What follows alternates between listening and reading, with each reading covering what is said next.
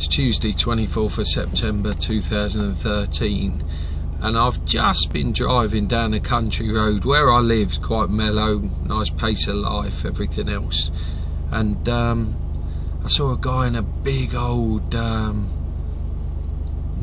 Navara or whatever the hell it was, just as a little dog came running out of the horses field to say hello, and the guy just hit the dog, you know, and you end up thinking to yourself, what's the rush? Why are we all in such a hurry? And where is it that we've got to go that is so important that we don't even see a dog come out onto the road? Strange times. Have a good day. See ya.